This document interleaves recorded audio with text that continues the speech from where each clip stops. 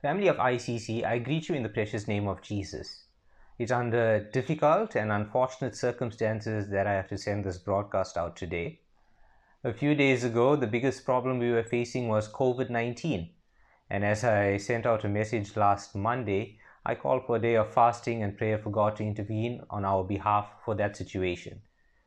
It's strange that today, as I send this message out, we are facing perhaps even bigger challenges in our community, in our society, in our city, in our country.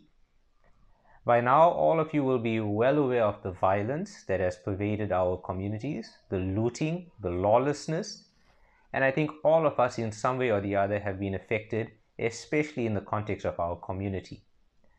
I want to assure you that as of this morning, I've made contact with a great number of our members and all of them are well and safe. I made a particular effort to call those who are in the areas that have been most affected, and by God's grace, everyone is well and safe. I've also just taken a drive to church this morning, and I want to tell you that George is safe, the church building is safe. The building and the equipment, they're not the most important thing, but I just wanted to give you that peace of mind that so far, by God's grace, everyone is okay, everyone is well. These are uncertain times that we live in. And as I always encourage the members of our church, our standpoint, our yardstick, our foundation cannot be the things in this world, cannot be what government does, cannot be what our own opinions are at times. It has to always be God's word. And so the well-worn verse that is doing the rounds, and rightfully so, at this time is 2 Chronicles chapter 7 verse 14, where God speaks to King Solomon and says, "If my people who are called by my name will humble themselves and pray, and seek my face and turn from their wicked ways, I will hear from heaven, forgive their sins, and heal their land." In this short time that I have to send out this message, to record this message, I don't want to go into the part of whether this is from the devil or whether this is a judgment from God or any of those things. It's a bit complicated and complex to get into in this short video that I intend to send out. But rather let us focus on the essence of that verse. Before God gives these beautiful, comforting words, Solomon prays and says, "God, this temple that I have built for you, when we are in trouble and when people turn to this place and pray, hear and answer our prayers, help us." And in the preceding verses to God's response, God basically says, when the nation is in trouble, when you are going through tough times, if my people will look beyond these things. Notice God doesn't say, if my people go to war, or if my people plant more seed, or if my people do this to attend to the problem. Because a Christian's focus should never be on the problem, but the God who is the solution. Basically, the lesson that I want us to learn, especially in the context of today, from this verse is this. Let us look beyond the problems. When our families are in danger, when we are tense, nervous, anxious, and afraid, when we are living with gunshots all around us, when some of our men are out there on the streets trying to protect the communities and keep us safe, let us look above these things. Let us not focus on these things and let them drive fear into our hearts, because God's word says we walk by faith and not by sight, faith and not fear. So, 2 Chronicles chapter 7 verse 14.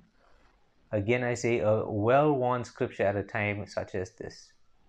Let the lesson not be that God's going to heal our land necessarily, but let the lesson be, let our understanding of this verse be, we lift up our eyes above the troubles in our land.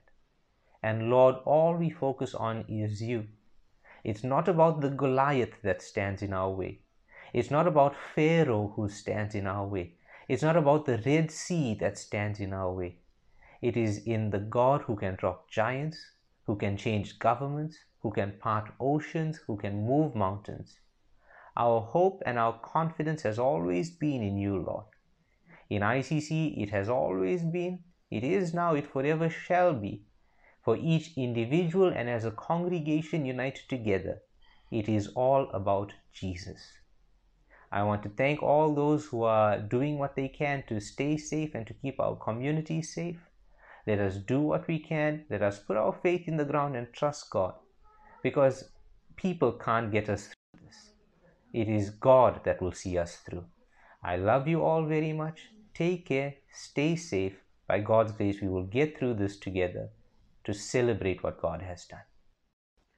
I'd like to take this opportunity to ask all of you once again to make a sacrifice, like I asked you to last week, like many of you did last week.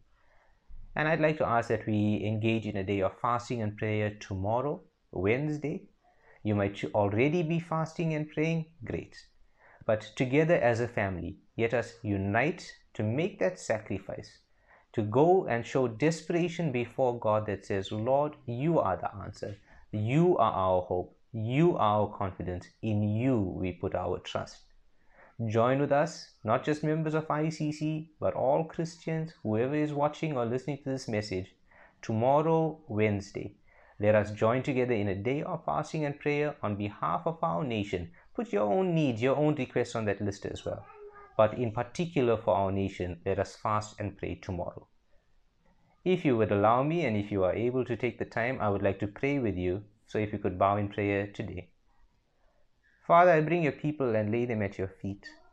In dangerous, difficult, dark times that we live in, you are our hope, you are our Savior, you are our light. I pray, Lord, that you will keep your people safe. I pray that your hands of protection will be on your people, our property, and our possessions. I pray, Lord, that your word will be true. No evil, harm, or danger will come close to us. I pray that you will assign guardian angels to encamp around us. Lord, the thief might come to steal, to kill, and to destroy, but you are the God who gives us our lives. And so, Lord, I pray for perfect peace. Lord, the storm might be raging all around us, but we will choose to focus on you. We will be still and know that you are God. We pray for our president and those who are in authority. We pray for the police force, for the armed response units, for the army. We pray for all those who will be enforcing the law, that you will give them wisdom, knowledge, and understanding to bring the situation under control.